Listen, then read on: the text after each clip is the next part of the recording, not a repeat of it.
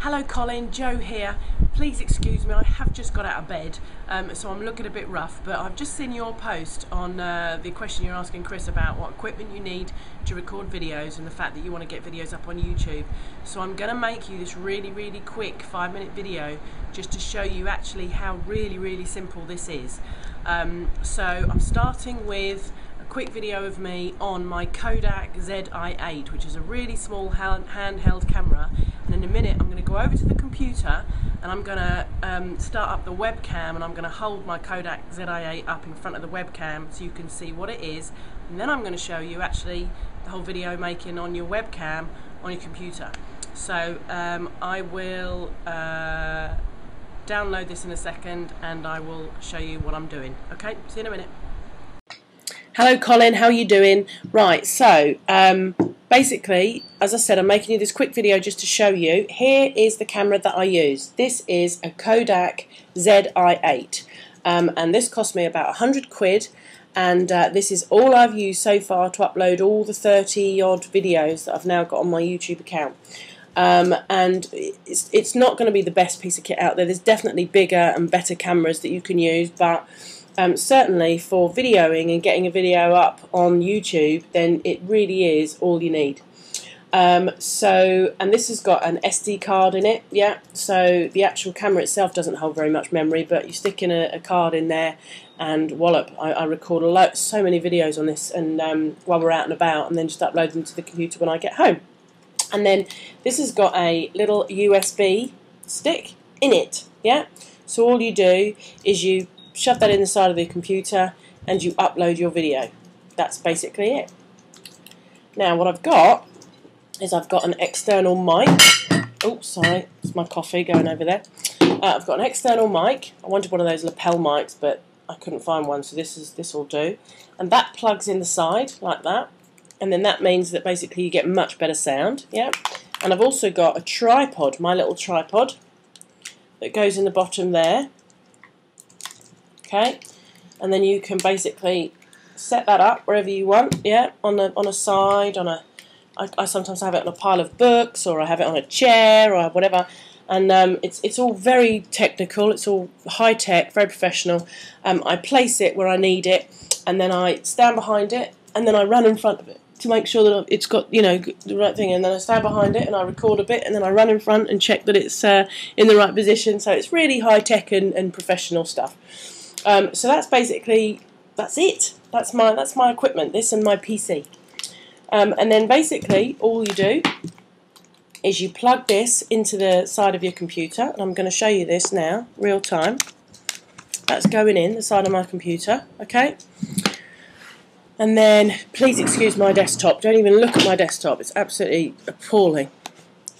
And I go into my Finder, and there it is, my no name, that's my computer. And I go in here. That's my camera, sorry, not computer. And I go in here, just close down my iPhone, sorry, my daughter taking photos of me the other day. And we go down here and ba-boom, there's the movie. Yeah? Now, I have actually already recorded this once, but Camtasia crashed on me, see? So it's not always plain sailing. So I'm kind of doing this again. So I've already done this, so now I'm kind of showing you the shortcut way. So there's the video. So what I actually did is I put that video over here on my desktop. And that's currently recorded as a .mov, because it's come straight off the thing. And as you can see over here, it's 41 megs in size, okay? Now, I actually use a piece of kit that I bought called Video Converter. Now, this cost me, I think, I can't remember because I bought it a few months ago now, but it cost me about $20, I think, a one-off payment, and I've been using it ever since. I'm sure that there are other video converting bits of kit out there, but I use this. So basically all I do is I go in and I add the file. So I've already done this, but I'll quickly show you what I did. So I'd go into the MOV file, I'd add that, yeah, and then I might, you know, trim it, or, you know, do it. I might trim it, I might take off the beginning, I might take off the end, yeah, I might just sort of play around with it a little bit. But the main thing is the settings down here. Now, I know that Chris talks about understanding and implementing, and that you really need to understand everything you do, and he's absolutely right, I must say that. However, I'm not entirely sure why this works, I just know it does.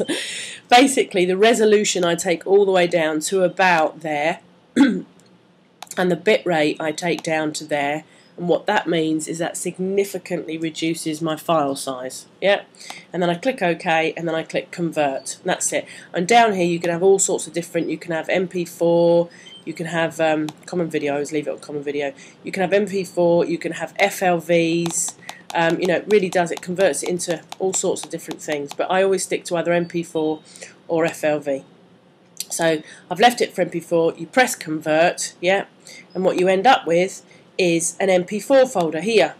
So that one, this folder here was 41 megs, yeah, and now this one, if we have a look, it's gone down to 6 megs for that video, 6.8 megs. However, YouTube, you don't have to use a video converter first, because on YouTube it does it automatically for you. Now I've already actually uploaded this, as I said, I'd already done this all once. But all you do on YouTube, you go into your account, which is a completely different video to explain how to set up an account. You click upload video, okay, and then you'd go to the video that you want to upload. Now originally I started uploading the MOV file, and because, you know, that was the whole idea, to show you that you don't need to convert it first, but that was going to take 25 minutes to upload, but it would have worked. At the end of 25 minutes your video is on YouTube. So I was taking a shortcut and I did actually upload the MP4 one, and that took about 3 minutes to upload. But as I said, you don't need that converting stuff. You can literally upload it directly from your camera, take about 20 minutes or so, and bang, your video is live on YouTube. How to create a video for Colin. Hello Colin, Joe here. Please excuse me, I have to... Now, the quality doesn't look very great at the moment, which I'm quite happy about actually, because it's a bit misty, which is good, as I've just got out of bed. But soon, as YouTube, it will take a little while, 20 minutes, half an hour or so, and the quality on that will be as right as rain. So that's all good stuff. So I don't want to confuse you, but what I'm currently using to now show you how to do this is something called Camtasia, which you've probably heard of, and that's why in the forum Chris was asking you that question. Did you want to a program where you stand in front of a camera? Let me just eject my camera out so I can... Yeah, did you want a program where you're standing in front of a camera and, you know, talking to it, or did you want a program that's on your screen where you're not necessarily being seen, you're just being heard? Although I've got mine set to webcam at the moment, so you can actually see me. But I will try a little experiment. I'll see if I can take myself out. I'm quite new to the Mac Camtasia. I was using a PC one before, so I got quite proficient at that. But so I'm going to take myself out of the picture now. So can you still hear me talking but not see me? I don't know. I'm testing it, so hopefully you can. And now I'm back. It's amazing what you can do with these things, isn't it? So I won't confuse you with Camtasia, but that's the basics. That's all you need. A camera, a mic, a tripod, and a PC. The most expensive thing out of all this was the PC. But you got one of those anyway. So that's literally all I need.